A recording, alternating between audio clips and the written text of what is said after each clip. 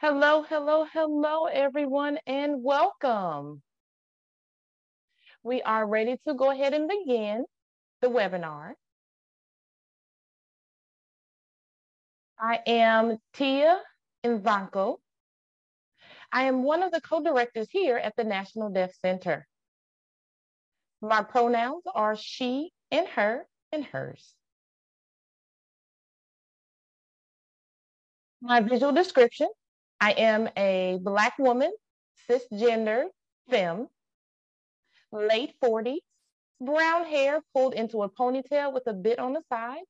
I have dangly earrings and a pair of gold rimmed glasses. My shirt is teal with sparkles / dots on them. My background is black with small strips of design. This webinar, we are thrilled to provide in partnership with the Ohlone College Deaf Studies Division. It is focusing on deaf-centered interpreting. We want to welcome two amazing presenters today, Dr. Thomas King. Thomas Holcomb. And Andrea Love.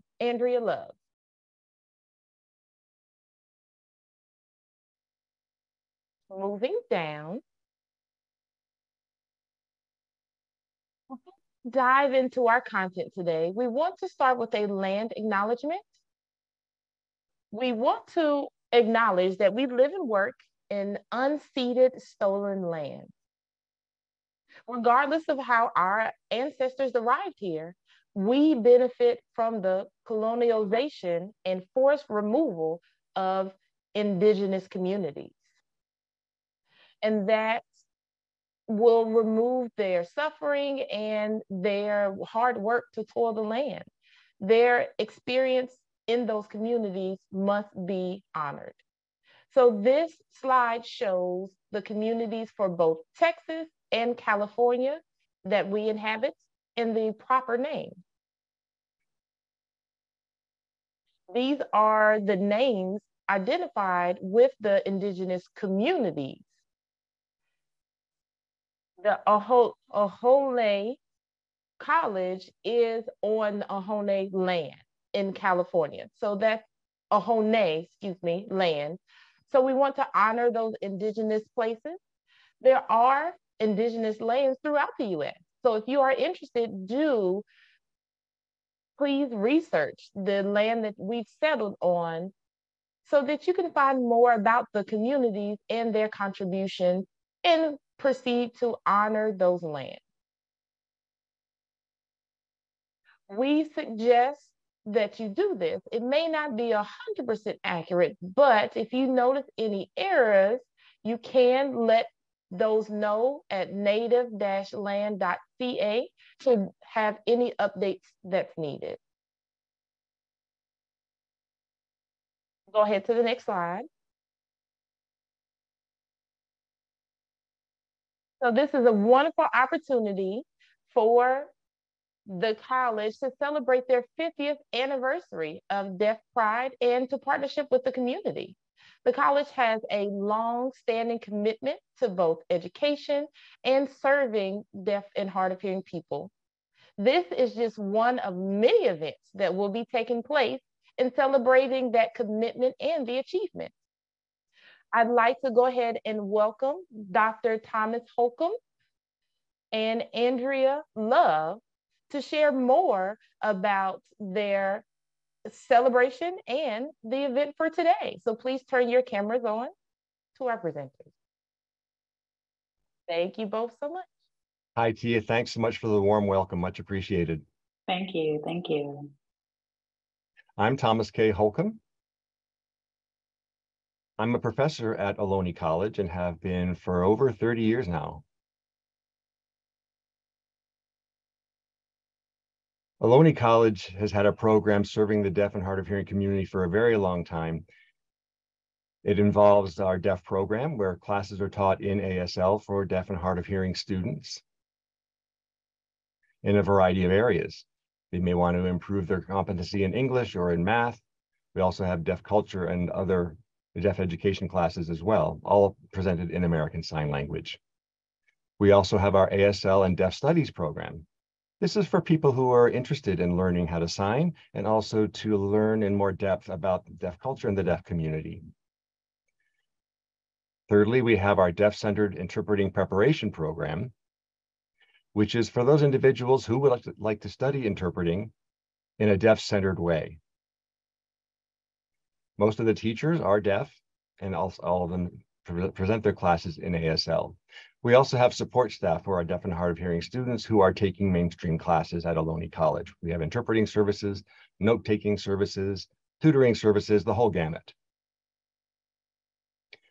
Also, we have the Gallaudet University Western Regional Center housed at Ohlone College.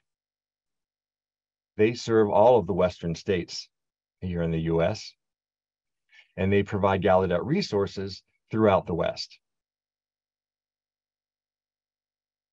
So these are the large components that we have of our Deaf Studies division at Ohlone College, and we are celebrating our 50th anniversary. In so doing, we've planned to host 4 webinars as part of our 50th anniversary celebration. The first one was Deaf-Centered Presenting, which was held last month and co-hosted with the Gallaudet University Western Regional Center. The idea is how a presenter who's presenting to a deaf audience can best accommodate the audience and get their message across in a deaf way. We have today's presentation, Deaf-Centered Interpreting, co-hosted with the National Deaf Center. And Deaf-Centered Learning will be co-hosted with the CSD, California School for the Deaf, Fremont campus. The focus on that will be how to make learning more conducive to deaf students in the classroom by accommodating their learning styles. The fourth will be Deaf-Centered Thriving, co-hosted with the Bay Area Asian Deaf Association. This will deal with the mental and emotional health of deaf people. As we know, so many deaf and hard of hearing people struggle with mental health issues. And this webinar will be focusing on how to support them into a life in which they can thrive. They're all very exciting topics, and I'm so glad that you decided to join us today for ours. It's a thrill and an honor to have you all here with us so that we can share with you the work we've been doing. Andrea? Okay, I'll go ahead and introduce myself before we get started. Hello, everyone. My name is Andrea Love. I am a hearing certified interpreter.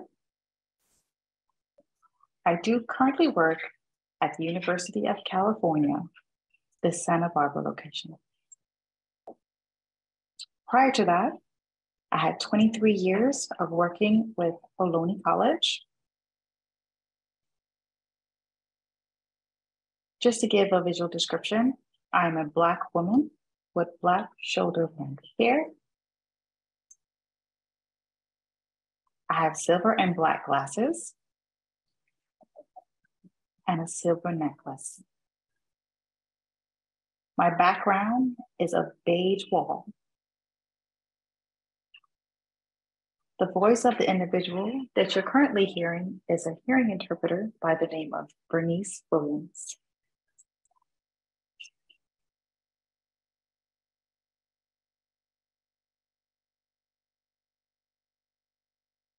And to give a visual description of myself, I'm a white man in his early 60s.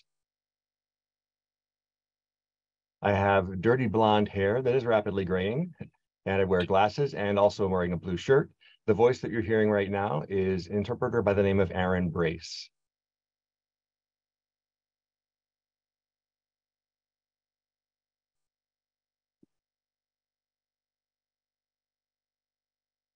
We should probably tell you a little bit about how we got to the point of presenting this material to you today. As Andrea said, she worked at Ohlone College for a long time, and we have a great group of people there with interpreters, faculty, staff, and we've been very much engaged in discussions of how to improve the interpreting field.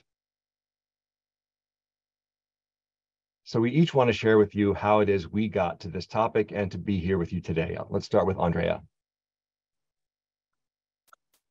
Thank you so much, Tom. I started at the age of 7, where I was learning American Sign Language. I was completely fascinated with linguistics and language in general, but my primary focus was American Sign Language. I did go to a hearing school when I was in elementary, but I focused mainly on the deaf program.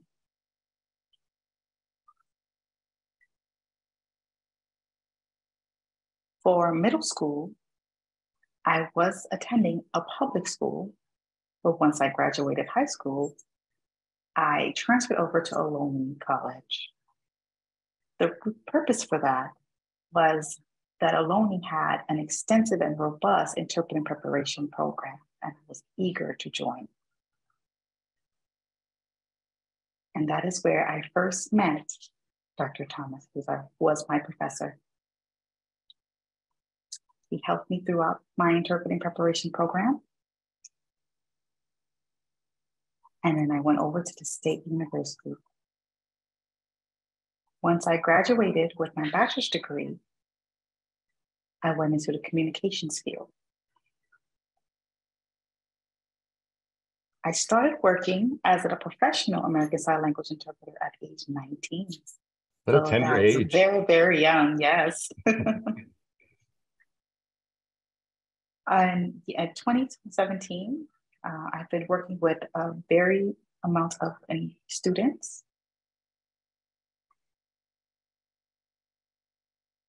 And as well partnering with faculty, staff, and the dean, so that the district can become, so I can be the district coordinator.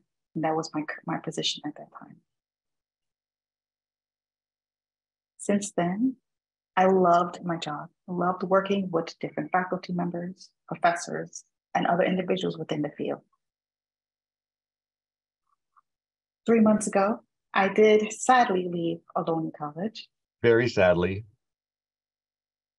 I currently work for the University of California in Santa Barbara.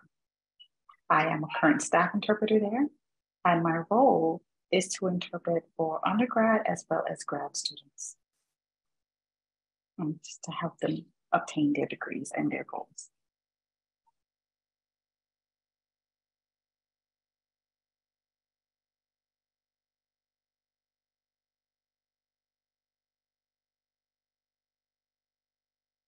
Hi, I'm sorry to interrupt, but hello. we've had a message come in from the audience.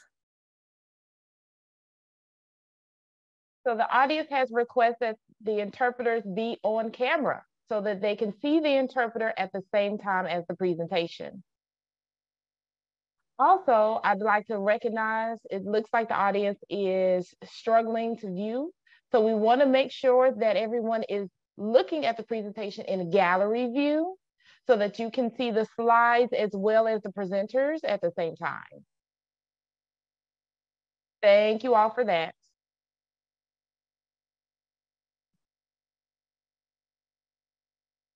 Okay, we got the interpreters up. That's good.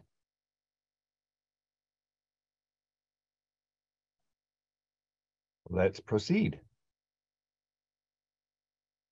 So we've learned a bit about Andrea's unique journey, unique in many ways. I have my own unique journey to share with you. I started using interpreters at the age of 8, and this was back in 1968.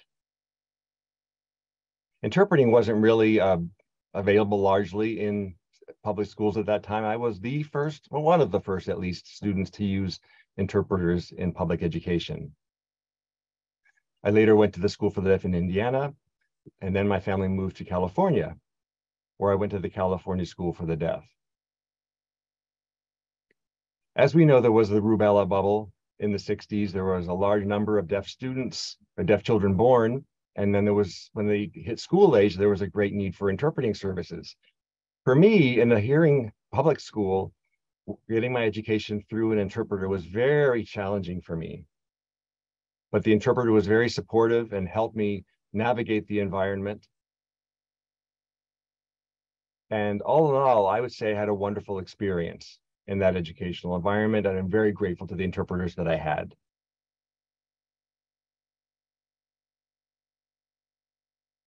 I had a very different experience in middle school because I had to switch classes throughout the day. I had different teachers throughout the day, different interpreters throughout the day as well.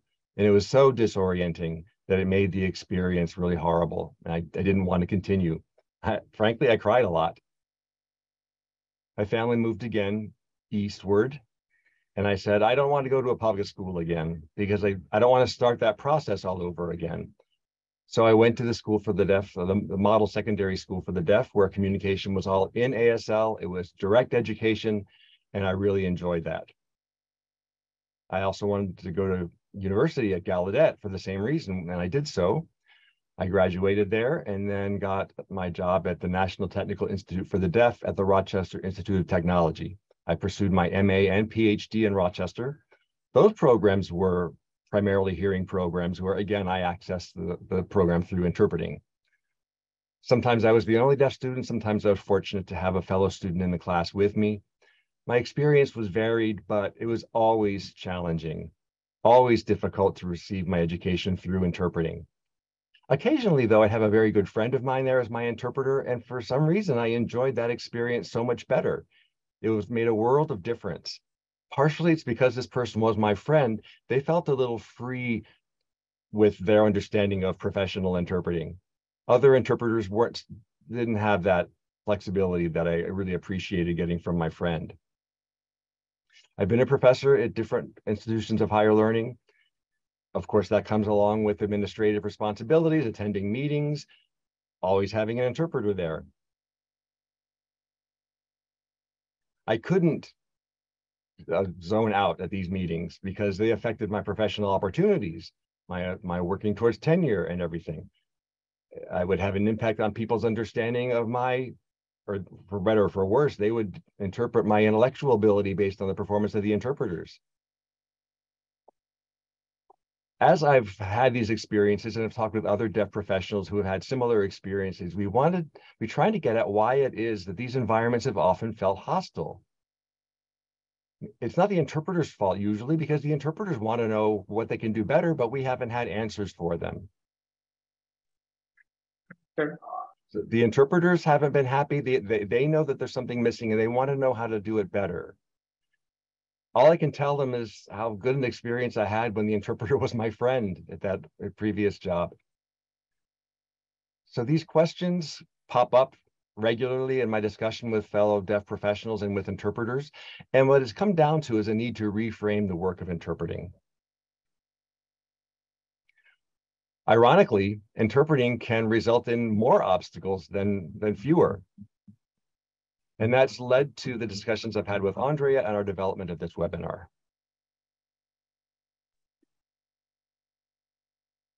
And one thing I believe is normally frustrating within the field is the interpreters continue to work rigorously.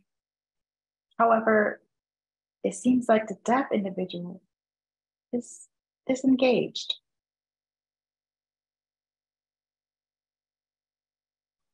Obviously, there are gaps that need to be filled here. And we need to find the underlying reasoning behind this. This course and dialogue is very important. When I was in Ohlone, Tom and myself had worked together to try to figure out where those gaps are and what are the underlying issues. But we are here for you to actually get a little piece of what we've been talking about.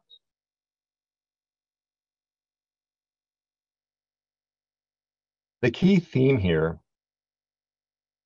is providing optimal access. And we're going to discuss today what optimal might mean. The presence of an interpreter itself does not guarantee access, let alone optimal access. Even having very skilled, committed, credentialed interpreters who are active in the community won't guarantee optimal access. Even then, there's a missing piece of the puzzle. The third level that we'd like to address is having deaf people feel truly engaged in interpreted environments. This has led us to consider a new model of interpreting.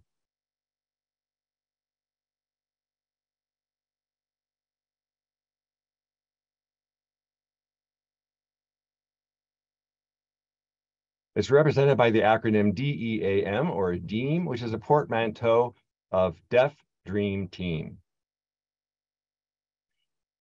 It's an arrangement of interpreting services that is most conducive to deaf participation, deaf friendly, while at the same time recognizing and respecting the challenges that interpreters face in doing their job.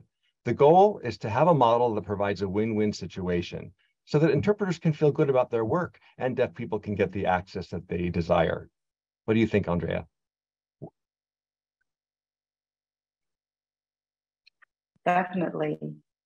With the introduction to DEAM approaches,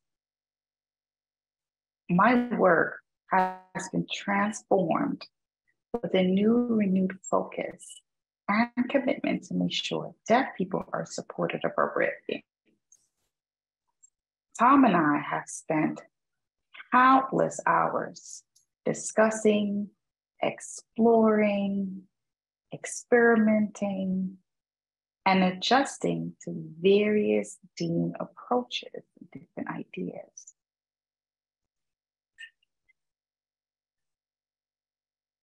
And I can safely say, I feel that my work has since become more effective.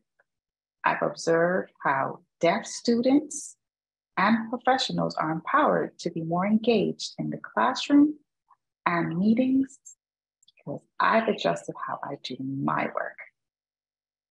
Yet, the challenge remains that most deaf people are not aware of the alternatives to the best practices.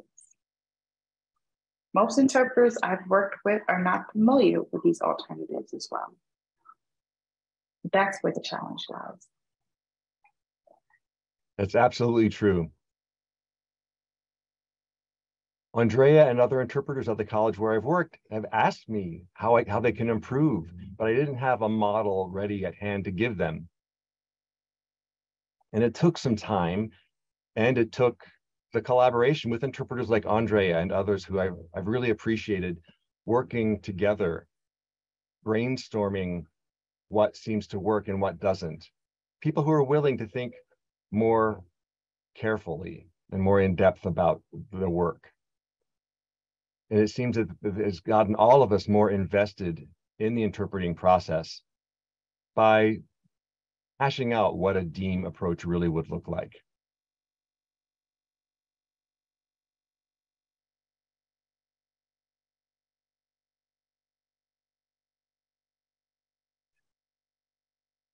There are many facets to the DEAM approach. Today, we're going to focus on 3 components.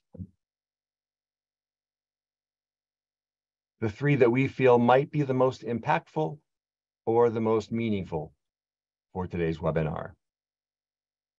The first is applying concepts from the work of the designated interpreter and from CDIs. There's something about their work that is different from what most interpreters are able to provide. And we think that it's educational for us to look at their work and see how we might import some of the aspects of their work to the work of hearing interpreters in general. Secondly, we want to talk about shifting from a hearing-centric approach to a deaf-centric approach and what that might look like, how it would impact on the work of the interpreter. Thirdly, we'd like to discuss the optimal use of team interpreters. Interpreters often work in pairs or even in trios or more, and we want to see if we might be able to improve that work for the benefit of all.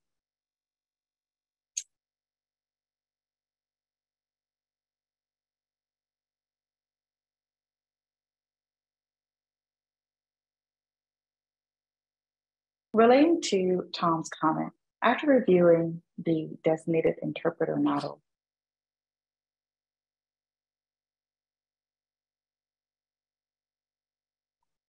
it seems like their work has been to be with the deaf individual consistently for a long period of time. It's not a one and done assignment, but it is an ongoing assignment with their deaf individual. What that means is, as a designated interpreter, you need to be familiar with the student and their profession, their style and preferences, as well as the content that's being presented within the classroom, whether it's the topic or just how these peers and cohorts tend to work with each other. So you set a rapport with your deaf participant or student. And that will grow over time. It's not just a one and done short situation. For the designated interpreter model, that is just a first step to creating a conducive environment. But it's to make sure we include the deaf professionals and deaf students. Although this does benefit our client, it also benefits the entire classroom and environment.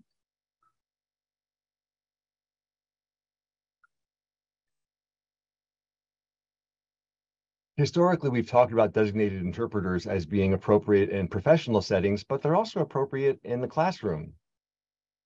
Think about the benefits of a deaf student having the same interpreter throughout a 16-week course or throughout their entire program of study.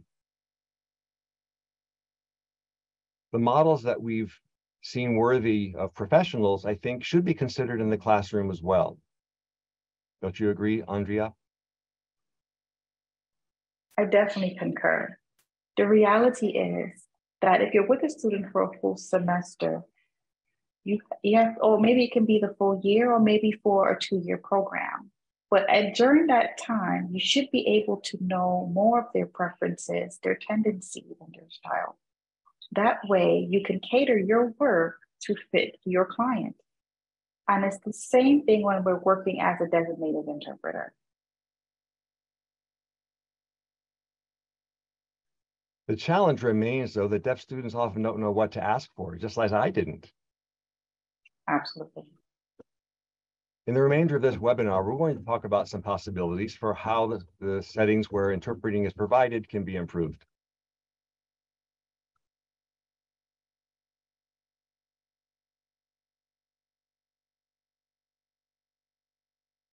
When looking at the work of deaf interpreters, in comparison with that of hearing interpreters, we do find some distinct differences, and they're differences in focus. Hearing interpreters have primarily been trained to focus on message equivalency, meaning that what comes off their hands should be equivalent in meaning to the English that they heard, and vice versa if they're interpreting from ASL into English. That is almost to the exclusion of all other considerations, the focus of hearing interpreters. It doesn't really address whether this equivalent message is understood by the deaf person. Why is that, Andrea? What do you think? Why do you think that for so many interpreters, it seems to be carved in stone and it's a badge of honor that they achieve message equivalency at the expense of all else, even though the deaf person may appear to be disengaged? To be 100% honest with you, it wasn't until our discussion that it came to my realization. Because now, as I continue to look back at my interpreter preparation program, it was pretty much drilled into us that message equivalency was the optimal goal. That what you hear is what you put out. What you see is what you voice at 100%. But during our interpretation preparation program, they never once mentioned what the deaf individual's experience was. Can they actually comprehend the message? Or were we only focused on equivalency? That is the reason why I feel that Dean is a mindset, and it helped me completely understand that, oh, it was definitely an aha moment for me. I think part of it does come from the history of interpreter preparation. In the classroom, you do drills primarily in front of a computer screen, not a real deaf person. You don't have someone actually responding to your work, and so your focus is solely on your output without Absolutely. getting a sense of how it impacts the people who might be watching you. Correct. There's no back checking. There's no one that's, it's just, we just continue on and continue to do drills and back channeling without really trying to figure out if the deaf individual is comprehending our message. It's all about content and message equivalency. However, it's not really rooted on access and accessibility, just message equivalency. Right. So message equivalency is not to be minimized. It is an important consideration, but it's only part of the story. The next part is whether the person watching you actually understands you. That's one thing that is paramount to the work of a CDI. They're there to make sure the deaf person understands everything, to expand on concepts when needed, to alter the pace of what's going on. And also now there's a third component here, which I'd like to discuss, that being access equivalency. The ease with which a deaf participant feels they can participate in this otherwise hearing environment.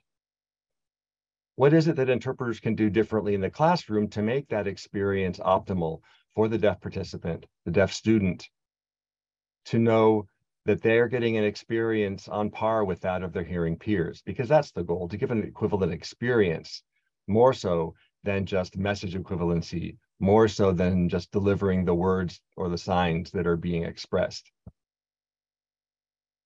Deaf students want the same opportunities as their hearing peers to engage, to discuss, to learn, and to do that, they have to be able to process the information. And so what can we take from the work of CDIs to influence how hearing interpreters in general do their work on a daily basis?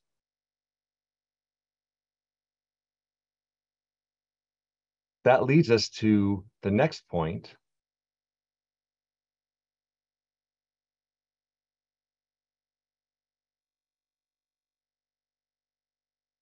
Thank you. So when deaf individuals are in a hearing space compared to a deaf space,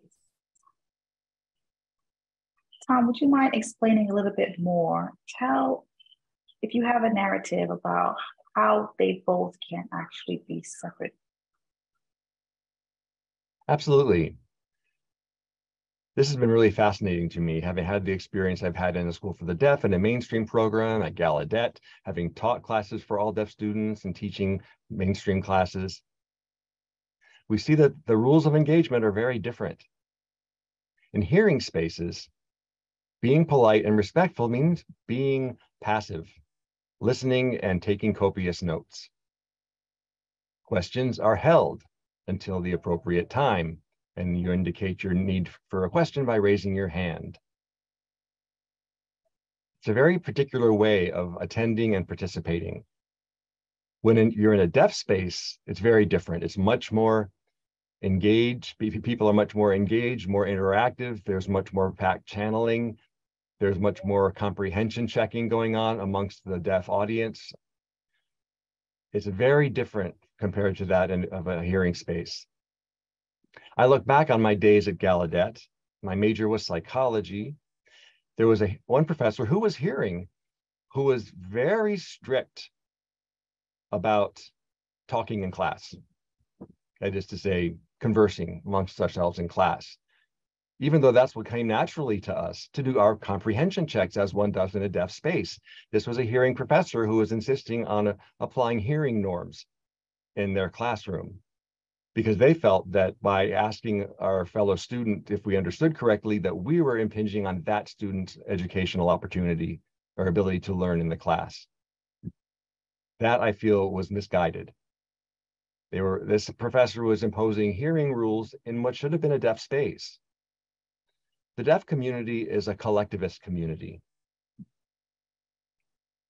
Apparently, in the hearing world, individualism rules the day. In the deaf community, we do comprehension checks with each other. Is this what you're understanding? No? Here's what I got. And we all benefit more as a result. Let's see how that would apply to an interpreted situation. If I'm the only deaf person and there's just the one interpreter, how might we employ some of that? Very true, yes. So after interpreting many different settings, the deaf person is the only one that they should be included. What's interesting enough, what I've recognized in deaf spaces compared to hearing spaces, there's more of a sense of politeness, and the era of respect is vastly different. I've been lucky enough, when I worked at Ohlone College, I've been with many different deaf faculty members, staff members, just different vast of people. And when we were involved in deaf spaces, I did see the main difference and how I can actually work with my work. It seems like they're two different people. When we're in a deaf run meeting and everyone's discussing topics, etc., amongst themselves, I was able to see how amazing that they were able to converse with each other and still get the message across and have comprehension, especially Tom specifically. However, in hearing situations, I noticed Tom actually was a little stepped back, and that was perplexed to me. I felt like he had just two personalities. As articulate and intelligent as he is in a deaf space, when he's in a hearing space, it's a completely different individual. And that is what I feel needs to change. A deaf individual should be able to be comfortable no matter where they are. Absolutely. Unfortunately, the norm is that deaf people just come to accept that in a hearing environment, they won't be engaged. Even with great interpreters, I'm not deriding the interpreters, but an interpreter working in a more traditional way, doing their best job, will still result in a stream of information that's not engaging to the deaf participant. And if I'm the only deaf person there, I'm not allowed to engage in my collectivist comprehension checks that would help. I just check out. I told you that some of my friends, sometimes my interpretation was provided by a friend. And that was better for me because that friend allowed in that collectivist experience. I could react to something and ask them if that's what they understood, and they could react in kind. It was more interactive, even though the communication flow was still basically one direction. It made the space more like a deaf space. My friend was able to use their understanding of deaf norms in a way that made me more engaged and helped me to learn better. In discussion with Andre and others, we decided that we really need the interpreters to be accessible to us, to be present with us, to not just be in your process, but to understand that our learning process needs more of you. It's just, we're not talking about adding information or anything along those lines, but making it more interactive. Would you agree, Andrea? Absolutely. And my experience working with faculty and staff members that definitely agree. They have to get involved with the deaf individual, very similar to the designated interpreter model. You can't make it seem as if you can't be involved in the process. For everything to actually improve, it's important to allow the deaf individual to be involved in the space and the process. And that way, the other hearing individuals can benefit from your wisdom of a deaf individual being involved. overall, it's a beneficial experience for both parties.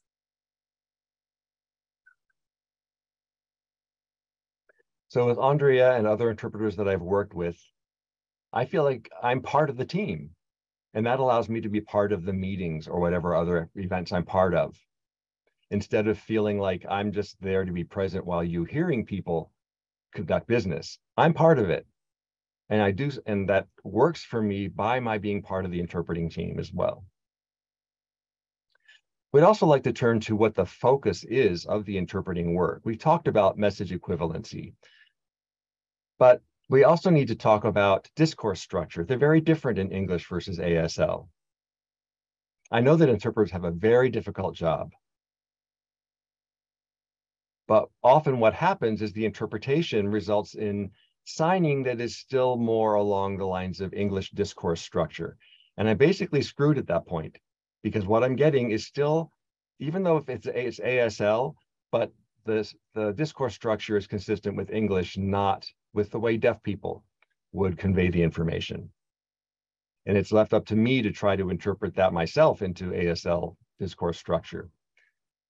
I just like us to consider that when we're looking at the experience of deaf people and of otherwise hearing academic environment. Hearing academics speak a mile a minute, and their words are 10 feet long. I empathize with interpreters trying to keep up with all that. But if that's what you're doing, is trying to keep up, the deaf person's going to give up. Or at least that's often what happens. It's just too much. It's an onslaught of signing. Sometimes the professor will check in with the interpreter to see if they need to do anything differently, but it's a point of pride for many interpreters to say, nope, I can keep up. And keep up they do, signing very, very fast. But what I get is basically a blur of hands. Maybe the signs are all correct, but they're coming at me so fast and furious that I'm not engaged. I don't actually register what's coming at me, so how can I then process it to then participate? And it's the interpreting profession that has chosen that model of keeping up.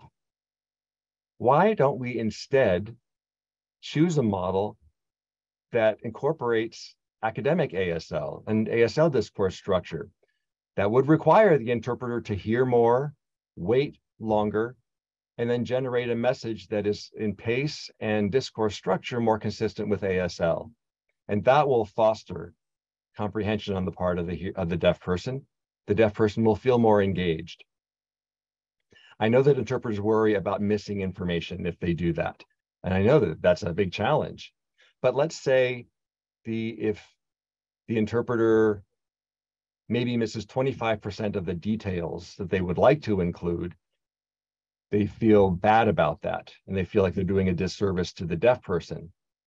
But if you're signing 100% of the details at a pace that I can't follow, that I maybe get 50% or less of in the end, would you feel as bad then?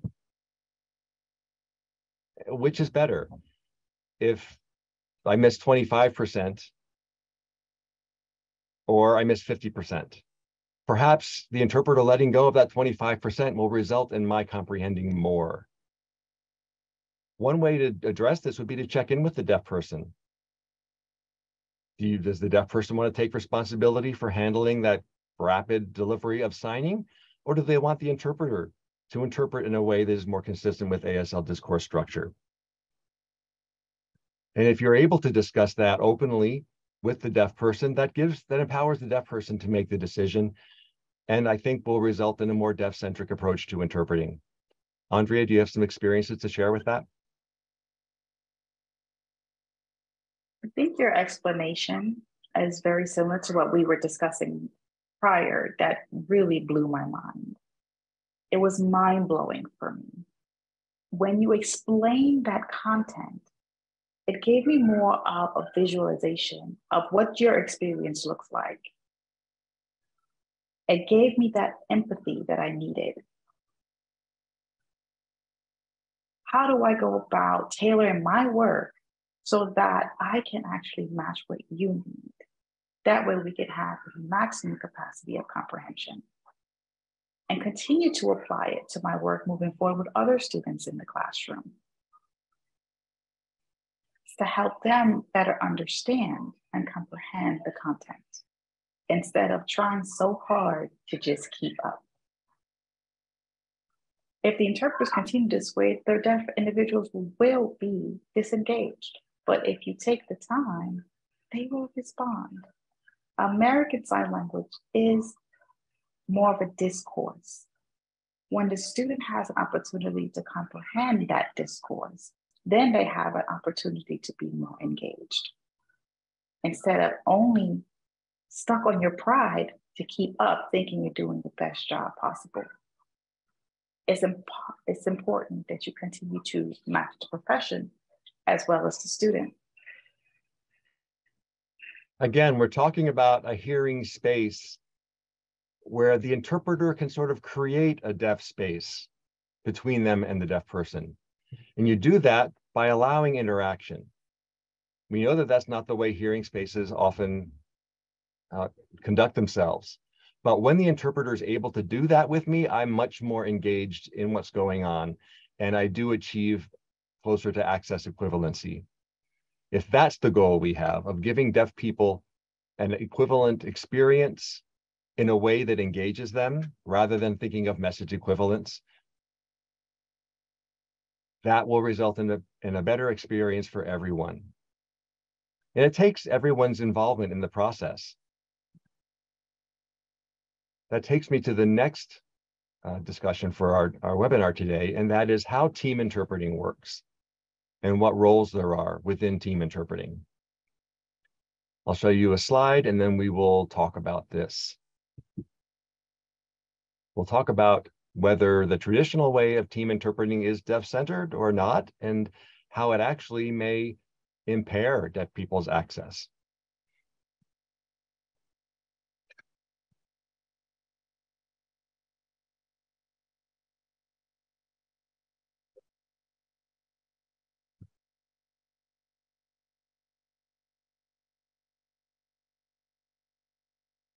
Andrea?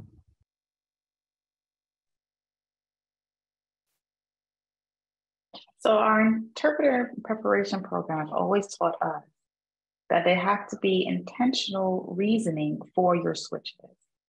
As an interpreter, we typically switch every 20 minutes. The purpose of that is mental fatigue. After 20 minutes, it's typical to have mental fatigue as well as physical fatigue. Therefore, interpreters decide to continue to switch every 20 minutes.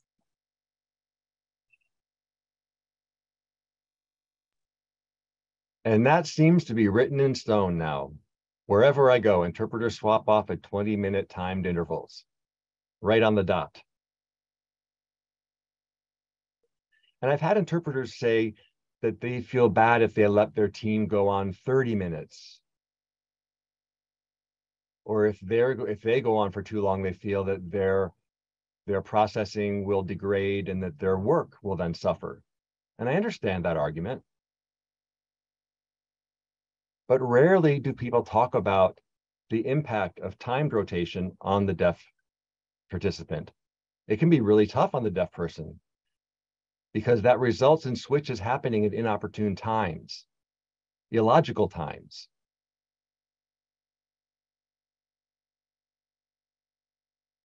Another issue is that if you have a number of different hearing people presenting and the interpreters switch off on every 20 minutes, they'll be switching in the middle of one person's comment rather than switching between speakers, which would be more ideal.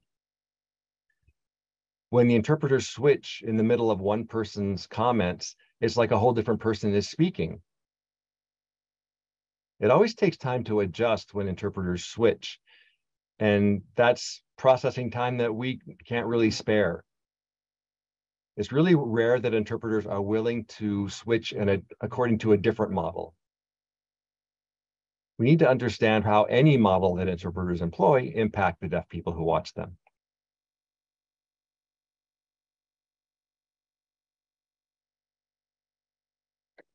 Well, number two, Who is the primary target for a feed? Is it generally for the interpreter or the deaf person?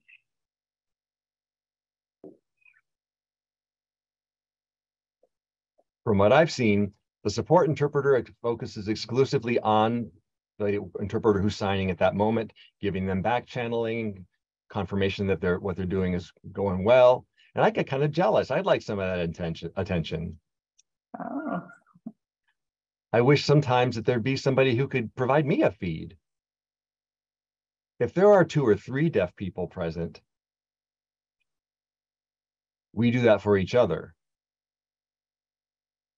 But when I'm the only deaf person, that support interpreter isn't available to us. They see their job as being exclusively in support of the working interpreter. I wouldn't call that consistent with the DEEM approach. What would you think, Andrea? That is a very good point.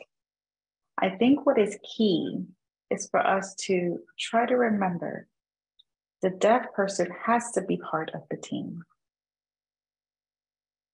They shouldn't feel outcast from the situation.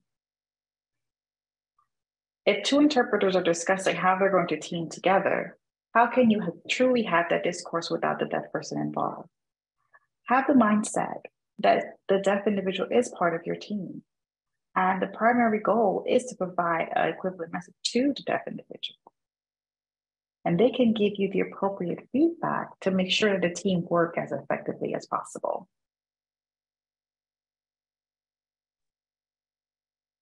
Right.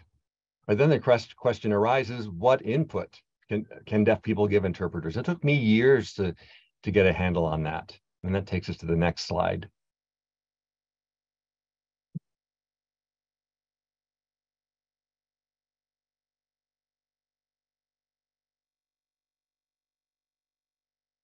We need to think outside the box being this switching every 20 minutes, come what may.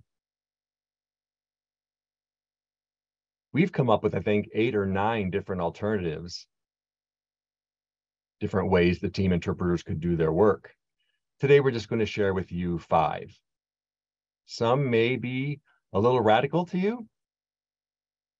The point is to open the conversation, to try to think outside the box in terms of what might provide an optimal experience for both the deaf participant and the interpreters. That's really our bottom line. Number 1 on this slide is the typical switching arrangement that we've been talking about. Now, it can make sense if you're in a situation where there's one presenter talking for an hour or for a whole half a day or whatever it is. Switching off according to a timed rotation makes sense. Not a problem at all.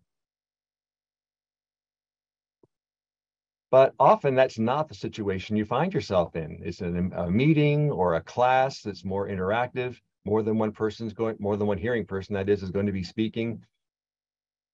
It could be 2, 3, 4, or however many people are in the room that take their turn having their say. And if you're only switching on the 20s throughout the time, that makes it very difficult for me as a deaf person to be engaged. Because again, I'll see one quote unquote voice, that is one interpreter, for every single hearing person that speaks, and what I'm getting looks the same. So the second model here that we suggest is a modified switch arrangement. This is whenever presenter hearing speakers switch the interpreters.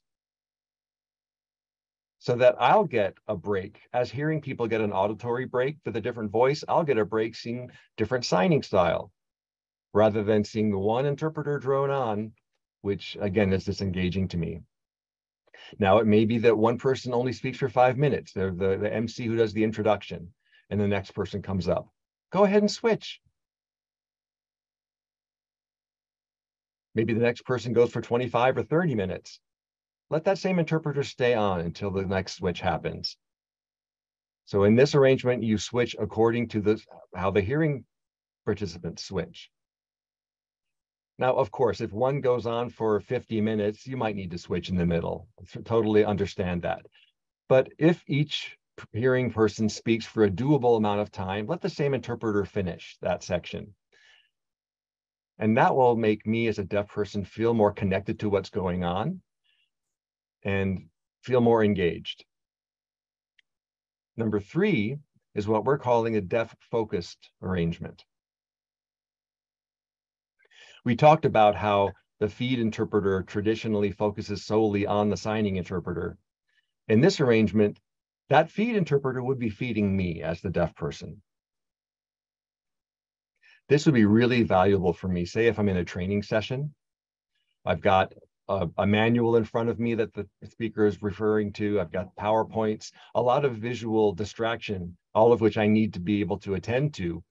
When the teacher says, look at page 33 or illustration number 44, instead of me looking away from the interpreter in order to find that, which is kind of overstimulation on my part, yeah, if the hearing team interpreter is focusing solely on their team, why can't they focus in my direction?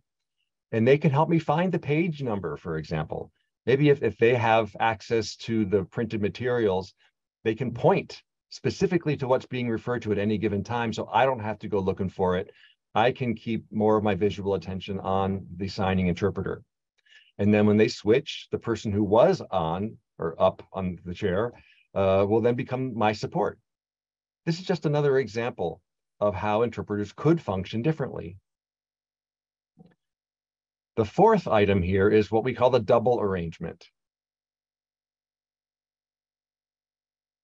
This is where both interpreters are sitting in the visual field of the deaf person, and they switch back and forth according to who's speaking, but they're both visible to the deaf person. Let's say if it's at in a classroom that has a lot of discussion going on, like in my graduate studies, there was a lot of lively discussion, whereas other classes where, you know, it was mostly one person droning on. But in a situation where there's interaction, if there's one primary speaker, have one interpreter stay with that speaker. Maybe if it's a meeting where there's a chairperson or someone else leading the meeting, one interpreter stays on that person's comments. Then the second interpreter can interpret the other comments made by other participants, be it in a meeting or in a class. This can work in either setting. And that way, I have a clear delineation between the comments of the leader of the meeting or the professor and my peers. And it's made very clear to me because different interpreters sign them. And you can also be very deliberate about saying who's speaking rather than thinking you can only just represent it by the way that you sign. That's a way that gets me much more actively engaged. Again, you would have one interpreter primarily interpreting for whoever is leading the class or the meeting, and the other interpreter interpreting the comments of others. Hearing people hear different voices, and I'd like to see different signing styles. Another aspect of this is have one interpreter stay on me, so that whenever I have a comment, the same interpreter will speak, so that I'll have a consistent voice. Again, this is we're thinking about ways that interpreters can reduce the barriers to engagement that deaf people have with traditional models of interpreting. 5th is the deaf-centered arrangement. In this situation, you may have 2 interpreters, and one simply may be stronger than the other. It may not have that huge an impact, but in some situations, the difference is stark, the difference in skill level. What I've seen is that all the deaf person gets is an apology, that they get 20 minutes of real participation and then 20 minutes of pain and agony, looking for the next 20-minute switch to happen so that they can be engaged again. Because when there's such a stark difference in skill level, it's very awkward for the deaf person and very disengaging. When interpreters don't have any other model to turn to, all they can offer is an apology. Is that the best we can do? So I'm suggesting something that, again, may be controversial to you, but if you have one interpreter who has a markedly higher level of skill, let that be the lead interpreter, with the other interpreter serving as the feed in the feed role throughout. Let that higher level interpreter continue past the 20-minute mark until they truly need a break. And then let the other interpreter come in as a sub for a shorter shift. So the other interpreter who's just up can get some water, get rested up, get mentally back in the game, and then come back in as soon as they can. I don't know if this is a good analogy, but we look at pro sports teams. They don't tell the star member of the team to come out every 20 minutes and swap with a rookie. On an elementary school playground or in PE, yeah, everyone has to have a chance. And you might see that would happen, but that's not what the pros do. The pros keep their best players in as long as they're doing good work. And when they need a break, they get one. For me, that's my dream, is to always have the best interpreting available, providing service to me. But I know how difficult this is for interpreters. Andrea even has had a hard time processing this because it's a real paradigm shift. I have, and we have gone back and forth about this because from my perspective as an interpreter, okay, well, let me play devil's advocate for a moment, okay? The interpreter will say, wait a minute, we're getting paid equally, but I'm carrying the lion's share of the work while this other interpreter gets away with minimal work. It is not fair. Also, interpreters may say, they get to the job, they're there with the colleague, with their equal, but they may have the other interpreter say, hey, you take the lead role because or I'm going to take the lead role because I am the primary interpreter. I'm the more skilled interpreter. And that can really hurt the feelings and the thoughts of that interpreter and make them feel less than. Maybe they didn't realize, or maybe they don't agree that they're less than skilled with the other. So how would you answer that? Again, playing devil's advocate here. My response is that whole discussion is very interpreter-centric. How do we make this a deaf-centric discussion? How do we make it about deaf person's ability to participate, to engage, to comprehend? All of what you just shared are all about the interpreter's needs. The concept of deem means taking both discussions seriously. It's not just about fairness to the interpreter in terms of workload and pay or what have you. It's also about fairness to the deaf person and equity as well. I would say that the deaf-centric part of the conversation maybe is equal or more important than the other. Again, we're giving you some examples of ways to think outside the box. Think of interpreting models that aren't rigidly timed in terms of rotation. We want to provide the optimal experience both for deaf participants and hearing interpreters, as well as the hearing people.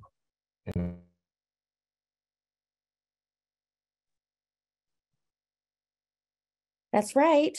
And I think it's difficult when we work with interpreters who aren't familiar to explain these concepts and to think about these approaches. As I've said before, there are many interpreters who are not familiar with these concepts because they're so used to the 20-20 model, 20 minutes on, 20 minutes supporting. And so we have to do some convincing for them to really shift their mindset. And that's an important part of this. And I think that's why it's important we're here talking about it right now. And that's a good summation of what we've been talking about.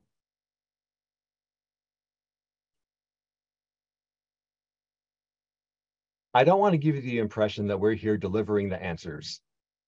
We're just opening the conversation.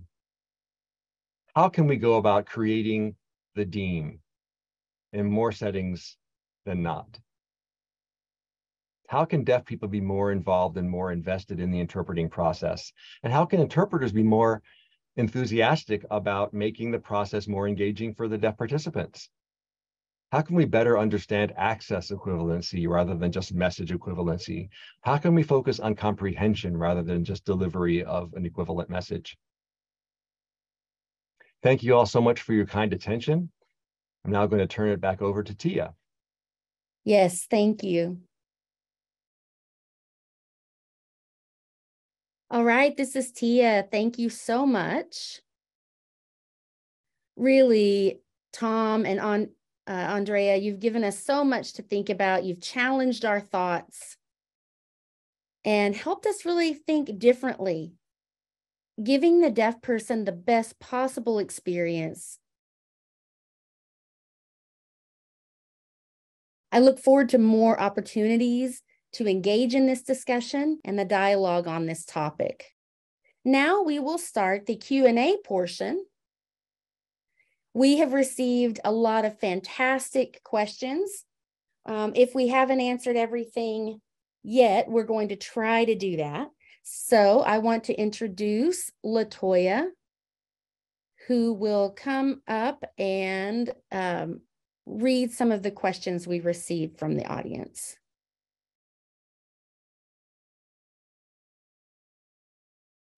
Hi there, this is LaToya. We have some questions coming from the audience. Maybe they weren't covered in the presentation. One is, or maybe you missed it.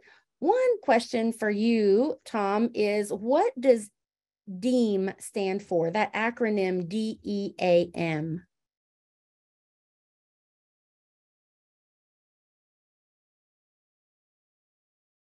The D is for deaf, also for dream, and then team.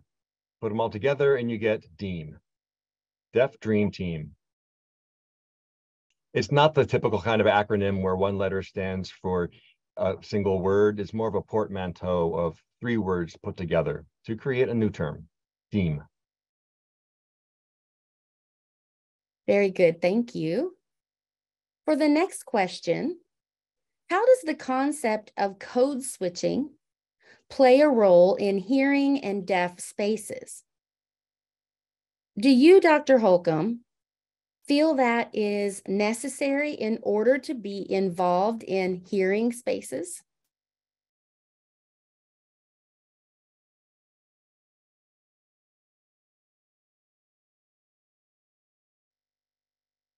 Code switching. I'd say it's more about doing work that's accessible, where the interpreter is hearing one language. Of course, interpreting means bringing it into another language, in this case, ASL. But if they're actually achieving that, it's not code switching so much. It has to do, though, with the nature of that ASL and how the information is provided. That involves things like pace, discourse structure, and the like. Interpreters are already doing part of that work into ASL, but maybe there's more to it. Andrea, what do you think? Well, really, again, the priority is ensuring that the message itself is accessible, to do whatever is required to make that happen. I think whatever is required to make it happen is what is acceptable. I think it's not as much code switching as it is meeting that person where their needs, their styles, and their preferences are. We can meet that person where they are, so to speak. Mm-hmm. This is LaToya. Anything more to add on that one? Okay, seeing nothing else to add, we'll go to the next question. Unfortunately, in my area, mainstream classroom interpreters are paid as interpreters, but actually tasked with teaching the students.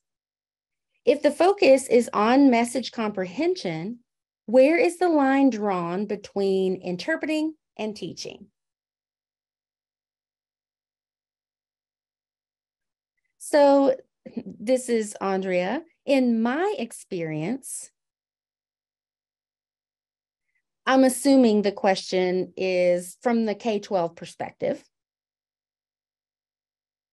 And I admit I don't have experience as a K-12 interpreter. I've worked in post-secondary classrooms, and that's been my primary focus. Therefore, for me, my job has been as an interpreter, period. So there is no line to draw. Maybe there's someone with some experience in K-12 who could advise about that. But as interpreters, my gut reaction is we aren't teachers, period. We interpret. We make the language that is happening as accessible as possible, meeting that student where they are. Tom, do you have anything to add to that?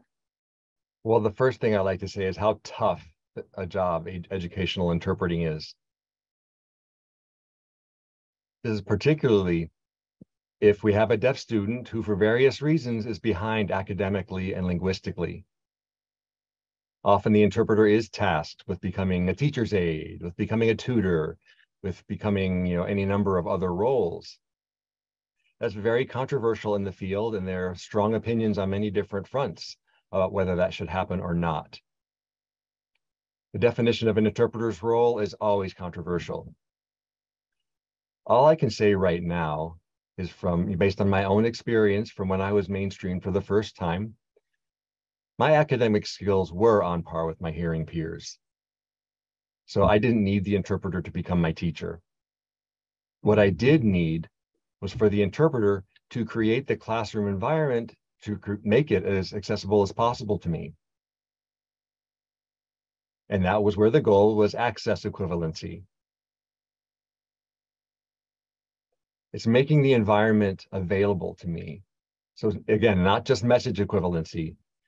And it has to do with the logistics of how the room is set up, not just what the interpreter does, but every aspect of my experience, the goal of which is to make me as a student engaged. I don't want just access to the message, I want access to the environment. And my interpreter did that. I love them for that. I know this discussion is full of controversies.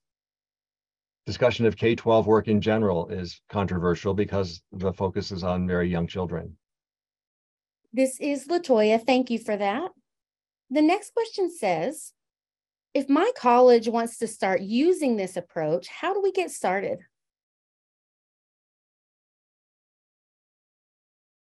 Andrea, you've worked as a staff interpreter dealing with other interpreters. What might your perspective be on this? Yes. So when I meet, new interpreters and I can see potential of them thinking outside the box of the 20 minutes on, 20 minutes off model. When they start the job, instead of just asking who's going to start and who are you going to do 15s or 20s, those are the typical questions interpreters ask when they enter a job and start talking to their team. So during that pre-dialogue, I will make some suggestions. I'll say, hey, it might be easier and it might work out best if we use this model because this person is leading the meeting. And since I know them, I'm happy to do all the voicing for that person. And then you can, interpret the English to ASL whenever hearing people are asking questions or take questions from the audience. So I will bring it up as a proposal. I don't take for granted that we are going to follow a 20-minute or 15-minute model. I encourage my team or these new interpreters that come in to think more deeply about the dynamics that are happening in the room and how we can best ensure that our interpreting work will be successful. At the same time, we include the deaf person in that prep discussion so that we're not throwing them off with whatever it is that we're planning to do to get our interpreting work done. And that's part of that DEAM, the DEAM model, is that working collaboratively as interpreters with the deaf participants so that we can have a top-notch communication experience for the deaf person. Yeah, let me add to that. Whenever I've been talking with interpreters or other deaf people who function in a mainstream environment, often it is an aha moment for them. They're almost afraid to ask if we actually can do this. It's true that most deaf people have resigned themselves to being disengaged in interpreted environments, and I'm guilty of that myself. I've gone to classes with hearing peers where I already had a bad attitude. I'd expected to suffer through the 3-hour class or whatever it is. Maybe the interpreter had the same attitude. I don't know. And that's what adds to it feeling like a hostile environment. And this comes from when hearing interpreters feel that their job is to sign everything that they hear as fast as they can. And even though there may be some effort to prep ahead of time, if the interpreters don't have another model to offer, I still remain just as disengaged. DEEM involves thinking outside the box.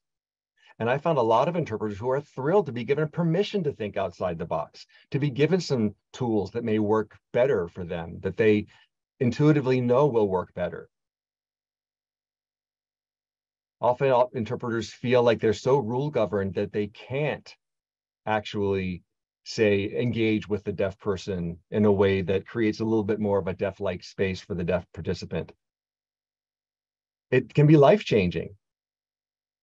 It seems that many interpreters and deaf people are really eager for some sort of a transformation to the interpreting process. And the goal is to improve the experience for both interpreters and deaf people.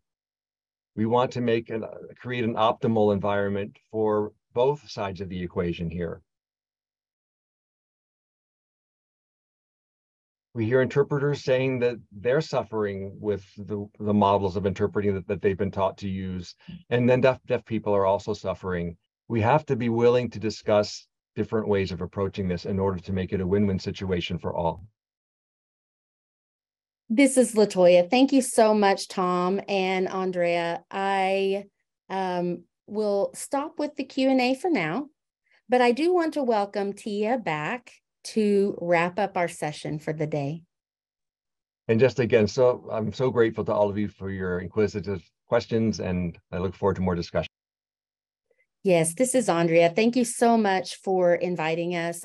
We certainly appreciate it. This is Tia. Thank you both.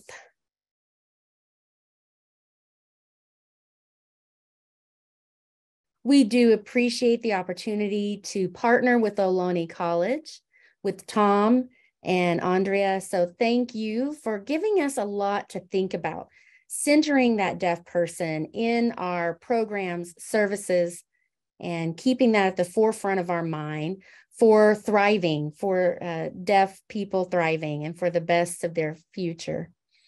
We could continue this discussion for a long time to come, but it is time to wrap up. Before we wrap up for the day, we do want to let you know there are 2 other opportunities coming up soon. One is a listening session we are hosting on the topic of the interpreter shortage we are noticing across the country.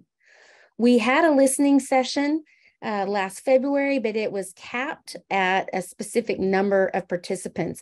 Because of that, we are offering another listening session. And then in April, we are hosting a panel on the topic of work-based learning experiences for deaf students. So please check out our website. The events page will have all of the information as well as a link to register. If you have any more questions or would like more information, please, I want to let you know that we will be sending information. This video will be available to everyone about a month from now, and you can refer back to this recording. So thank you so much for making the time for us, for being at this webinar today. I want to again thank Tom and Andrea for being here and giving us a lot to think about for us to continue this dialogue with our colleagues. Well, that is it for today. Thank you again, and we look forward to the next activity here at NDC.